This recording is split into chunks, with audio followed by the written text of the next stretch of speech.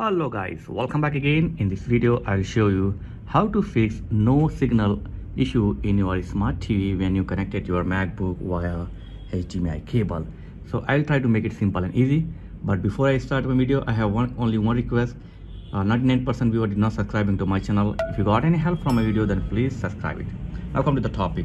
So here I have connected my MacBook through the HDMI converter, and one end I have connected to my converter, as you can see, and other end of HDMI I have connected to my TV here. Okay, but I am getting the no signal error in my smart TV.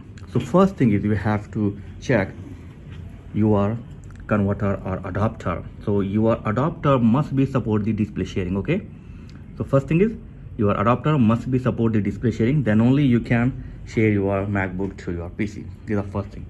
And if this not work, then do one thing.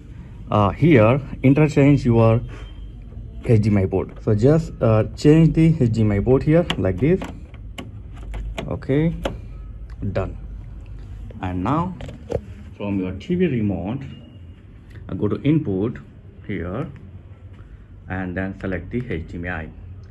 So as you can see here, HDMI 2 is highlighted. That means HDMI 2 connected with my MacBook. Okay, so select the HDMI and click OK,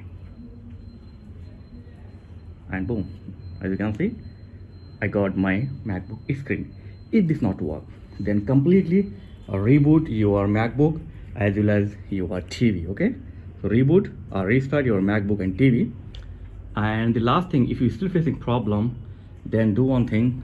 Go to the setting in your MacBook, open the setting, and then here go to the display.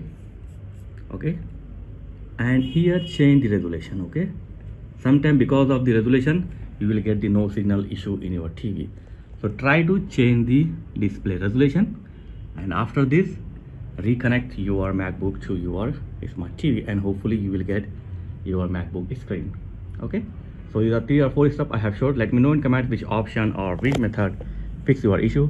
So thanks for watching guys. Catch you next time. Please like, share and subscribe. Thank you very much guys.